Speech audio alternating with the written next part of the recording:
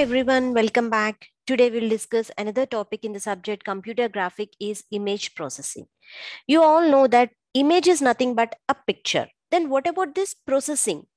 Processing is nothing but performing some operation. So image processing means capturing an image and that image is going to be processed in a way that it can be modified or it can be sharpened. So whatever the user requirement, based on that, the image can be processed. In this video, I'm going to explain about what is the image processing, that is the definition of image, the different applications of image processing, benefits of using the image processing, and the different components of image processing.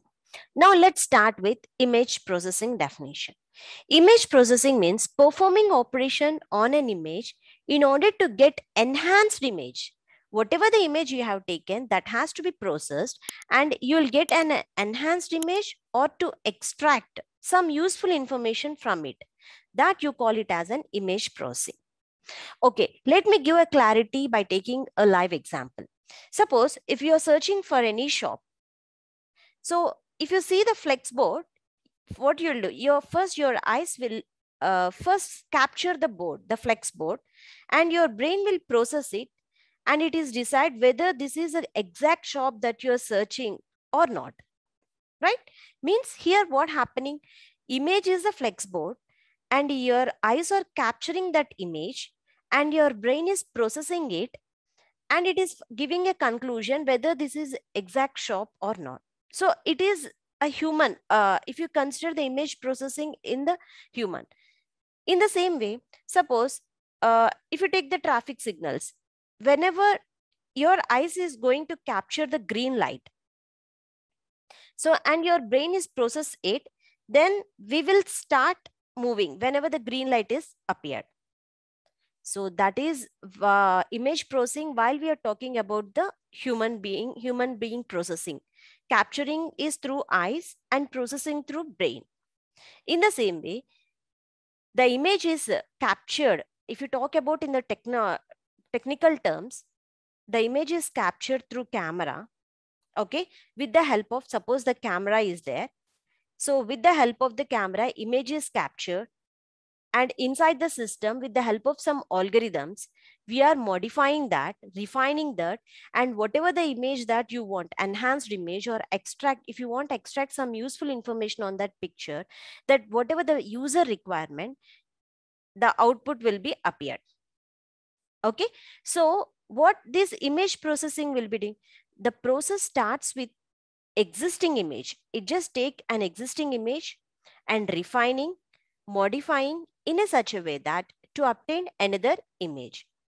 It performs operations on images like it will do rotation, it can make it as a blurriness, it can create a sharpness images. So different operations it can be performed. Now let's have a look on the applications of image processing. Image sharpening.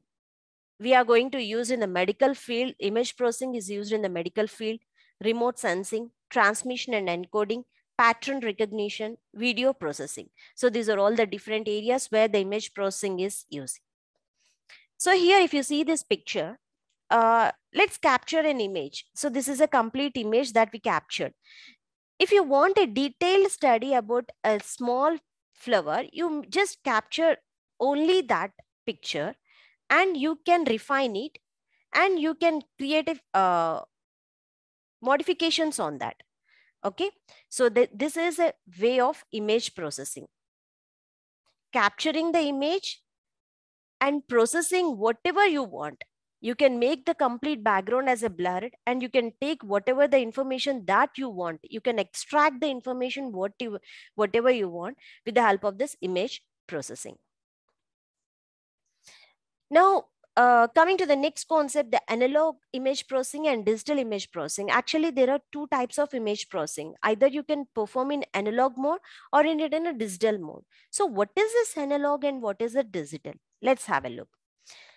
The analog image processing is applied on analog signals and it processes only two-dimensional signals. And the main use of this analog image processing is on hard copy of images. Means you just take a hard copies like X-rays and you can take the printout. So on that only the analog image processing can be applied. And the output is always an image. Whatever the image you are captured, the output will be that image only.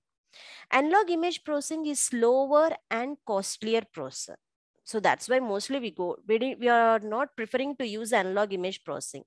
We always look about the digital image processing. Nowadays, the complete world is concentrating on and using the digital environment only. So what is this digital image processing? The digital image processing is applied to digital signals that work on analyzing. What is it doing?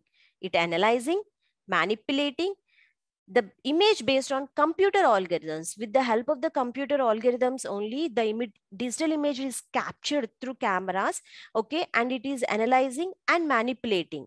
And the output may be an image, or it can give some useful information associated with that image. It is not compulsory every time it will give only the output as an image, but in analog image processing, the output is always image. But in digital image processing, it is not only the image, but it can give the useful information regarding that image also. Digital image processing is cheaper and faster image storages and retrieval process. So that's why we are using digital image processing nowadays. Now coming to different benefits of using the image processing. The processing of image is very fast and is in less cost. Obviously, so because of that only nowadays everyone is focusing and using this digital image processing, because the processing of image is very fast when compared to the analog also, and it is less in cost also. There is no fixing and processing chemicals are needed to take and process digital image. Simply you can capture the image. How many images that you want, you can capture. There is no need of fixing anything, and there you don't require any chemicals to process to capture the image. When we take the image or a shoot, we can see it immediately, it is good or not. In seeing the camera, you are just finding and you are just looking that whether you got the picture clarity or not, everything. So it is very easy. Copying the digital image is easy, and the quality of the image remains as it is taken, no harm to it. So the quality is also superb, and at the same time, if you want to copy the digital image, it is very easy. Changing the image format and resolution, image can be used in number of medias. Now, there is a doubt how an image is acquired and how it is stored in digital format. So everyone is getting a doubt how these images are acquiring and how we are going to store in the digital format. Let's have a look here. The image can be acquired with the help of a camera directly or by another similar devices. Not only camera, you can take your mobile phones, you can take any shooting devices, anything. So you can capture that image with the help of that devices. First thing. Next, it can also obtain from another analog devices like photographic films, printed papers, image scanners. So not only in digitally, you can also capture by analog. It is representation of visual characteristics of objects like an exterior and interior structure of an object. And it also includes the printing, storage, processing, compression, etc. So if you talk about the digital format storage, the digital image contains a fixed number of pixels in rows and columns. This is already I discussed whenever I talked about the pixels. The digital image contains a fixed number of pixels that is arranged in rows and columns, and the pixel gets stored in computer memory according to the size. These values are often transmitted and stored in compressed form. So see here, this is a capture digital image capturing. Okay, and here image display, that is the output screen. So whenever an image is captured, that sent into the computer or any electronic gadget for processing that image. This is the digital image. So here the user, the person who is want to modify that image, and his image analysis and computer vision, with the help of a computer graphics, it sends the data here, and there is image processing. The final output is going to be displayed on image display. So now coming to different components of image processing with its requirement. The first component here I'm talking about is image sensor. So what is this image sensor? Image sensors are used for sensing the objects. The first component in image processing is first you need to sensor the object. If you want to capture the object, first you need to sense it, right? So image sensor used for sensing the object. Image sensors firstly capture the coming light and then converts it into an electrical signals, then measures the signals and give you the output in the form of electronic print. So its basic nature is to convert the photons into electrons. That is the image sensor. And coming to the next component, that is the hardware of image processing. Okay, what type of hardware you require for image processing?